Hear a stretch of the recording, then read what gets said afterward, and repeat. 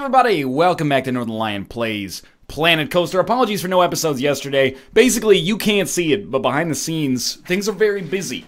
We've been working on another collaborative series to replace Astroneer, and Nick is going away for a while, so we've got an enormous backlog for that. That took up a lot of time in the past couple of days and made it tough to record Planet Coaster along with every single version of The Binding of Isaac that has been released over the past 2 weeks or so. And here we are, back again. Now, you would not believe, and I say this not to be insulting, because I'm very thankful anybody still watches. I'm thankful people watch the series to begin with.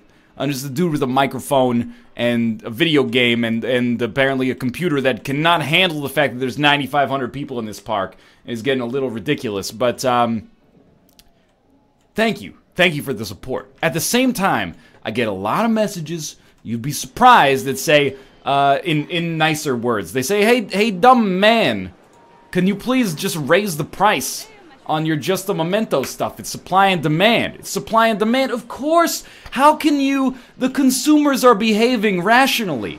To wait in line for hours and hours to buy a $15 snow globe is rational. The consumer is acting the same way a computer program would act given the same parameters. I guess it is a computer program. Look, I may not be famed economist Adam Smith, but at the same time, I did take Econ 100. That's a joke. Well, it's not a joke. I did take Econ 100.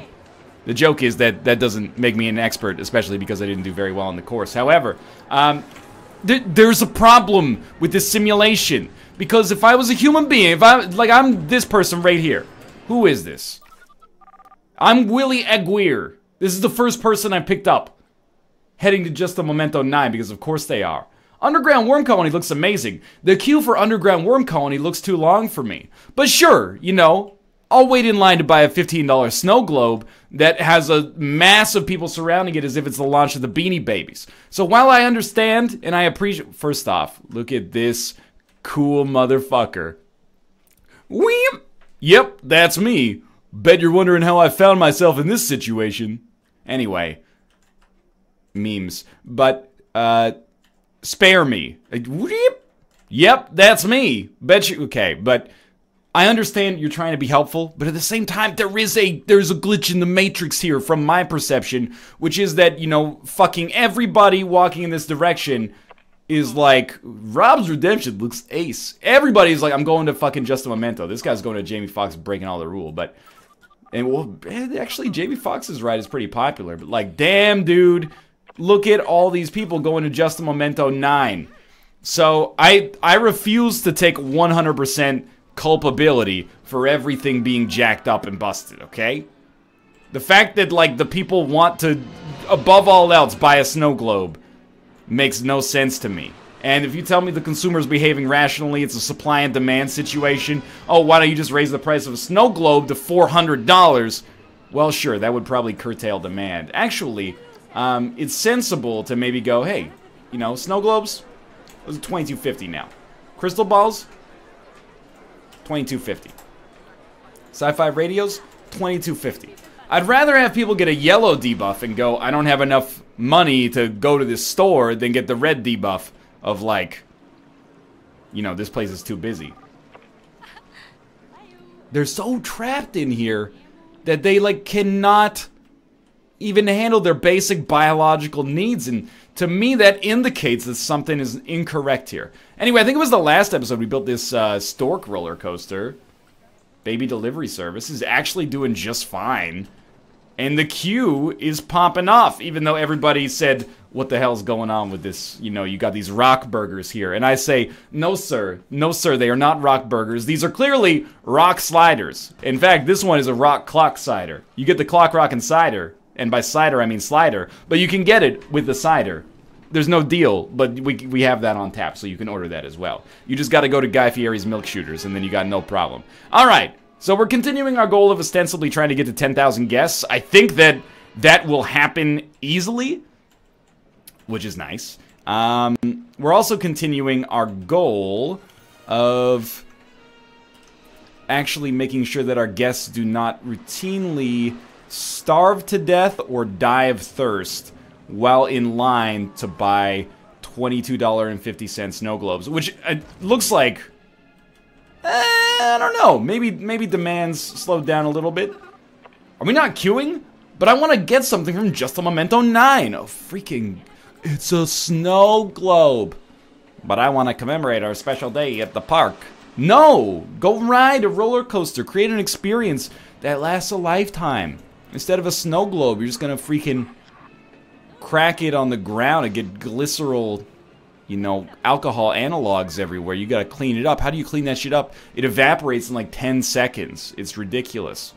Take it from somebody who's accidentally broken a snow globe on stream once. Like, those things, you know, once they break, it's a real pain in the ass to clean them up.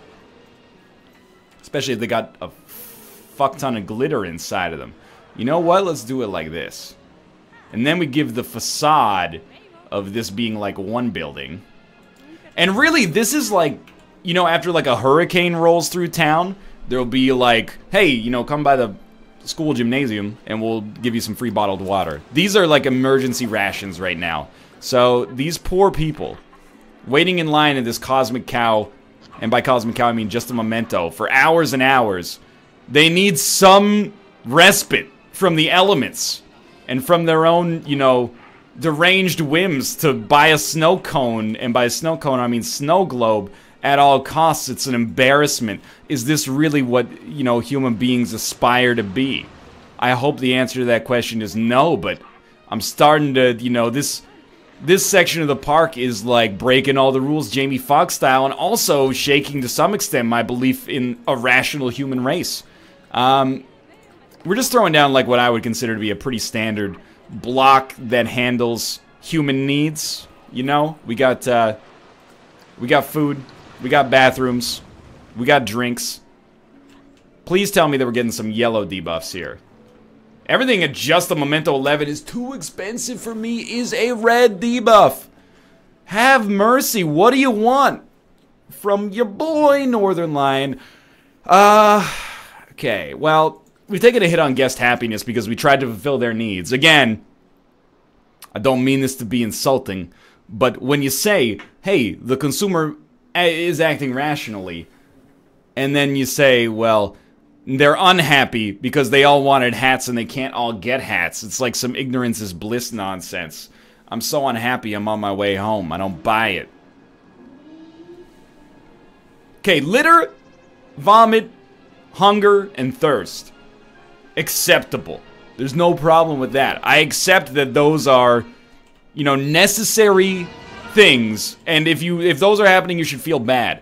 Right now, I guess we're just waiting for almost every single guest in the park to walk by a Just a Memento and either buy something or get so pissed that they take their business elsewhere.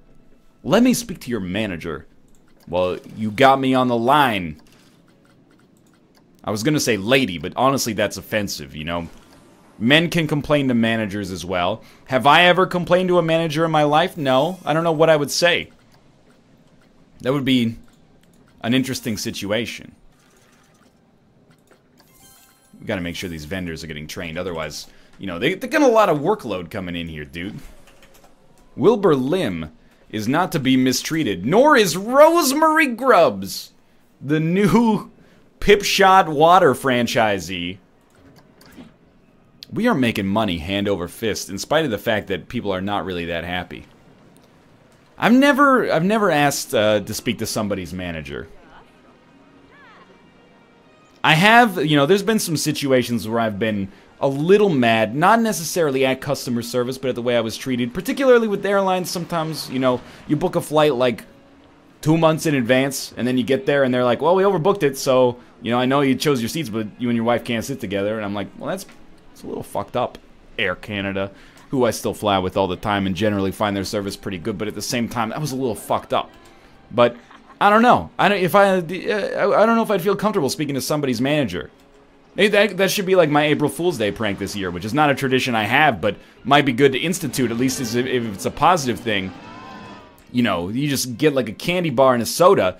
Oh, that'll be $4.15. Let me speak to your manager. Oh, James, come over here. This customer's unhappy. Actually, quite the opposite. The level of service I've received here has been superb, and I want to commend your... No, that would also be dickish. Why don't you just do the transaction and move on, buddy? All right. Dude, demand has sort of ceased. These people, here's why they're not rational. Oh, Markiplier bought out the whole stock. Here's why they're not rational. Wait, was he pissed? Prices are too high for me. Oh, he's furious, dude. Here's why it's irrational.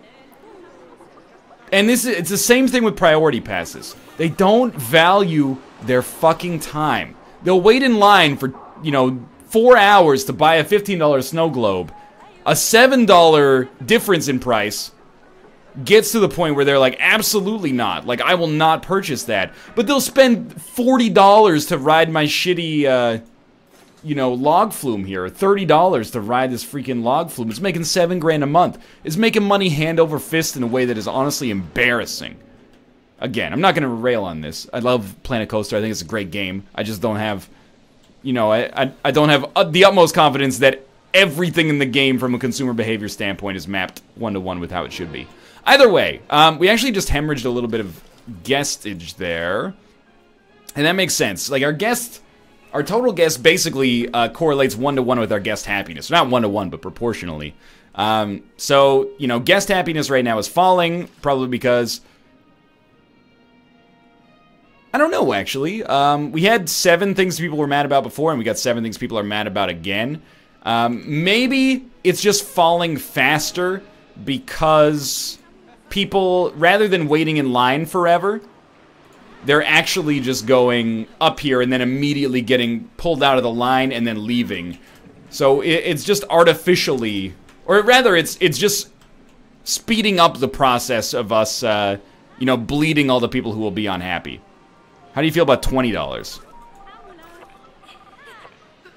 This dude has been, or Carol Wisniewski, has been looking at, like, Just the Memento shit for hours. You call that good service? Ha! Just the Memento 11. Then she just rolls up with these people she's never even met before. Hardly seems fair. 1, 2, 3, 4, 7 again. And...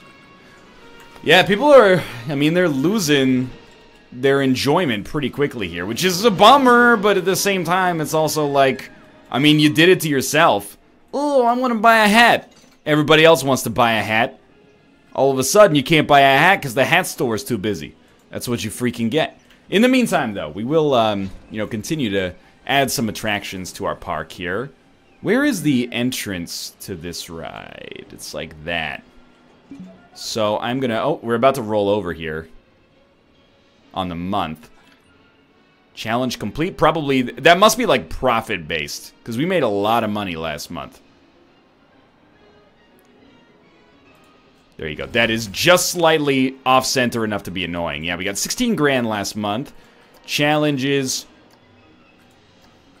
Acceptable. Again, another thing, I guess, as an indicator, some of the sheen is worn off. Why are all challenges worth $1,000? Surely... and yeah, don't call me Shirley, I get it, alright? Surely, make $1,000 a month profit should be worth less from a reward standpoint than make $16,000 a month profit. It's like, hey Slugger, congrats on getting promoted to the CEO of Microsoft. Have a gold star. They don't need a gold star. They need a gold car. This already is a 43% Q rating. This is going to be a problem. What is it, the cube? Let's mess it up here. We're going to call this the freaking 32-inch Sony Trinitron HD TV. It's not proportional. Now, in the end, it doesn't matter that much because, money is infinite for us right now. Money is an energy, and it's just so happened to, we've had good luck with it flowing into and out of our existence, but at the same time, it doesn't make sense. It further indicates to me that, and this is not a bad thing, but it indicates to me that Planet Coaster is intended to be a sandbox more than a tycoon game, which is fine. And it does the sandbox stuff very well. 85%, I can live with that. I don't think this ride's going to be, too well trafficked to begin with. It's mostly just, again, to make it so more people are interested in going to the park. We got 90 900 people in the park right now. And guest happiness is still good. Well, I mean, leaving guest thoughts are not good, but guest happiness is still pretty solid. I just got to get like an audit on these thoughts. This souvenir will look great at home. What is it? My stomach thinks my mouth is sewn shut? What is this H.R. Geiger, you know, at the mouth of madness shit? My stomach thinks my mouth is sewn shut. It's a shame Chief Beef is so busy. You ever waited in line at a freaking restaurant before?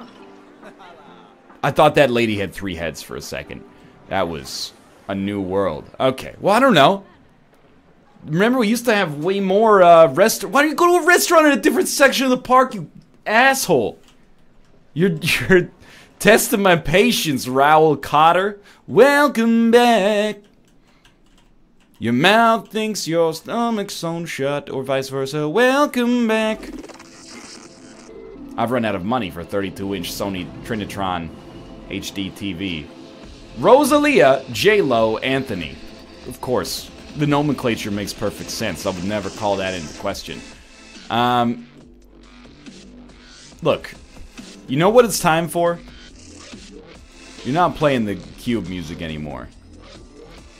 This is what it's like when planets collide! No, obviously. Or maybe even... Beautiful.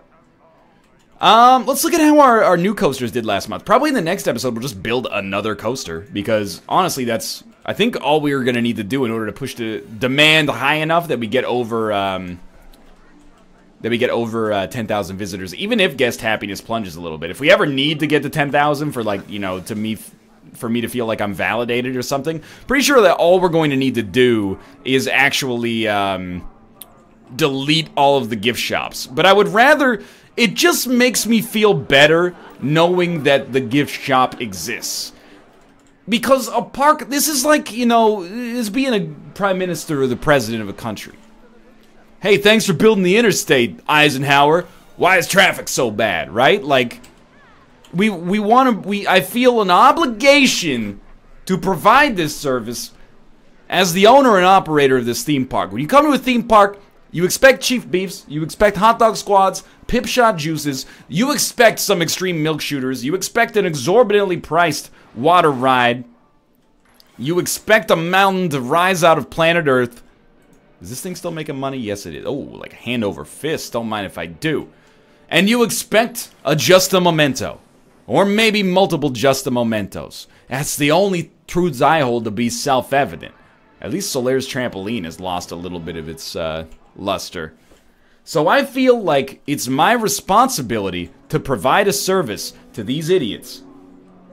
And although they cannot manage their own time and demand and desires well enough to understand that maybe I shouldn't be waiting in line for 20 years to the point where my stomach thinks my mouth is sewn shut in order to buy a fucking radio. It's the year 2017, you're gonna tell me you're so enamored with the sci-fi radio? What are you gonna listen to? Rick D's in the weekly top 40? Alright, in the end, I'm not actually that mad. Nobody's gonna ride this, I think, because they're gonna be like out of money, I think. It was the most Canadian my accent has been in a long time. Now here's the real test. We have a great kind of like roller coastery section right here that's actually getting decent traffic. Like, Jamie Foxx Breaking All the Rules made $2 grand last month. Pretty good. The Steve Miller Band lost $65 last month, but I don't recall. It might have been broken down. Now, the baby delivery service. The queue for baby delivery service feels so long. It's 5 minutes. Stop giving my generation a bad name. Oh, I can't look at my cell phone for 10. We're not like that, but you're making the news reports seem true. So what is your boy gonna do? Well, it's very simple, in fact. I am going to make an ambitious roller coaster that is going to intersect and come around, and the queue is gonna be right here. Is that genius? No, it's probably moronic. But if I can get it to actually work, what the fuck is the G-Loke? G-Lo, B-Lo. Pete Rad Gumai Kandai. Where is, It said it was launched. These, okay, launched hydraulic, launched torque. So this might use the same style of track, or the same style of coaster in general that the Daytona, aka the Coldplay Simulator, uses. So, you know, don't be surprised if this ends up being a little janky. But we're gonna build it at a slight elevation, and the reason is that I should be able to come back to it and build the queue out from it. That might even be taller than necessary, but I need the track to not intersect at ground level, or we're gonna have like some serious problems. Standard track 2. Linear synchronous motor. I am in over my head. Dual direction. Stops the train, launches it backwards, and then when the train passes back over it, boosts it in a forwards direction. What the fuck? Magnetic brakes. Okay. Let me think about this. Stops the train, launches it backwards, and then when the train passes back over it, boosts it in a forwards direction. Hear me out here. I have an idea. We got the linear synchronous motor. Take them up. And take them up pretty high, because I've got an idea. We're going to start the test here. I'm going to create, you know, the county fair bowling ball game that is designed to take your money, but instead is not going to take your lunch money. It's just going to take your lunch. So we're gonna raise you up real freaking high. This ain't no baby delivery service. This is a ride for no kids allowed. This is adults and teens only. And then you're gonna fall down here. Wait, no, okay, wait. Yeah, you're gonna have a little dip. Like this. You're gonna go 45, then you're gonna go 60 for like a second here. And we're gonna level you out. And this is where I go hear me out, because it's gonna seem like I've lost my mind.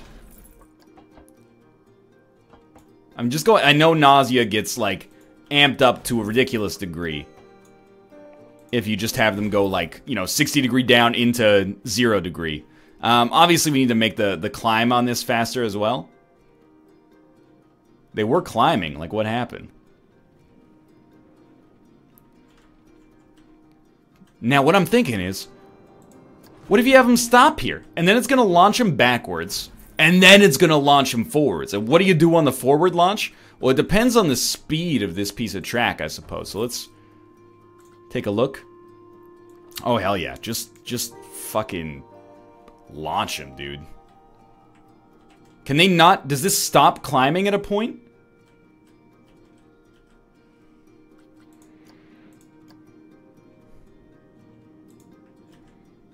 I might have bunged it up a little bit. No, this is all linear, synchronous, you know. I think this is the equivalent of the lift hill.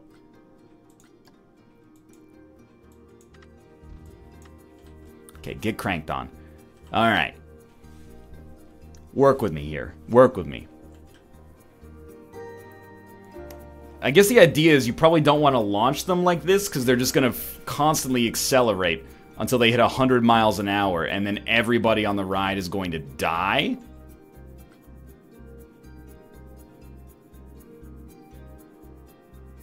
They're going way too fast. And then they are all killed. Okay, sure. Yeah, this is where we put down this. And then, like, once they get hit by this, I immediately afterwards want to launch them through, like, something like that. If they can do it, you know? Like, if they can make it work. But I don't want it to be like that, actually. I want it to be, I want it to spit them out like Cobra Head style. What the hell is this? Where do you end up on that roller coaster there? Like, yeah, something like this roll right here. But, like, let's be real, they're probably not making it through that. Something more like this. The idea is, you know, and this might be a terrible decision, but at least it's novel.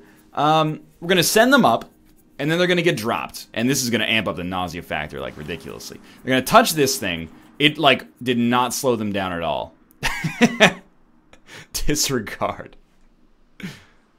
Alright, well, you know, I'll tell you what. We'll just build this coaster the same way I build every other freaking coaster in the gosh darn game, which is, yeah, okay, instead of this, we'll throw you for, like, a slightly larger drop, as you might expect. Take you down to the 22-degree angles there, where the grass is green and the girls are pretty. You're gonna be going pretty flippin' fast by the end of this. You're also gonna collide head-on with this, yeah, you will be killed. They crashed right into the strut there, which was beautiful. Kind of want to throw them into, like, one of these, but it's gonna definitely intersect, huh? Okay.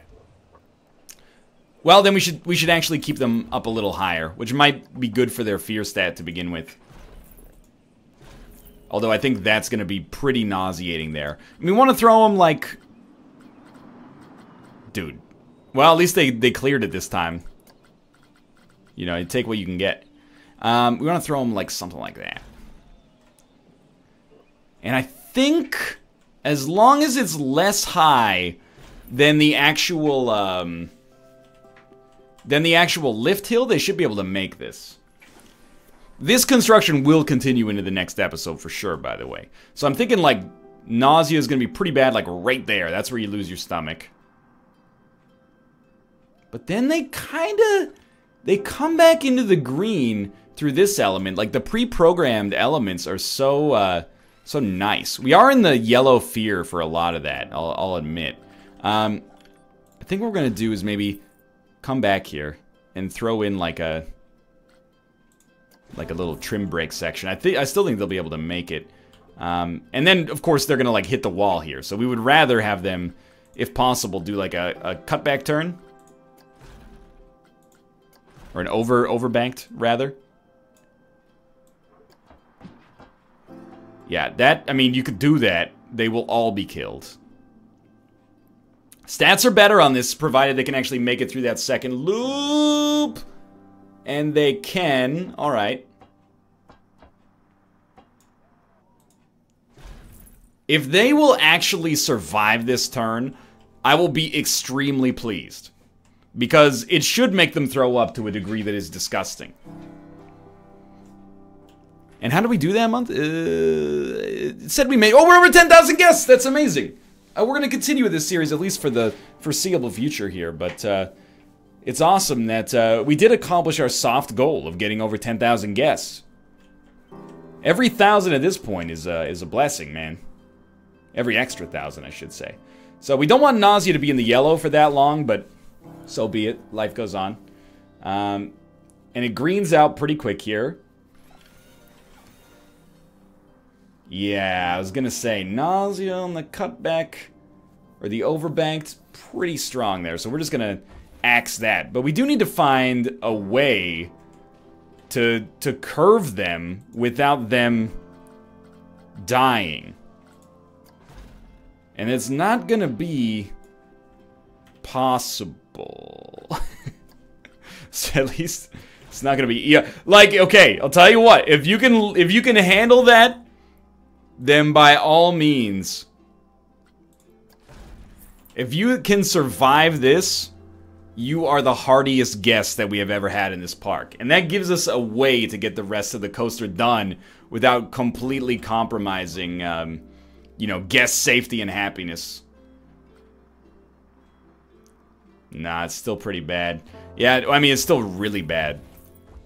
Nausea actually gets, like, into the 13s. That's gonna do it for now, though. We've got a debugging process to do with this ride. For now, thanks for watching. I hope you guys have enjoyed the episode. If you did, click the like button. Helps out a great deal. Of course, subscribe if you want to see more in the future. For now, thanks for watching, and I'll see you next time.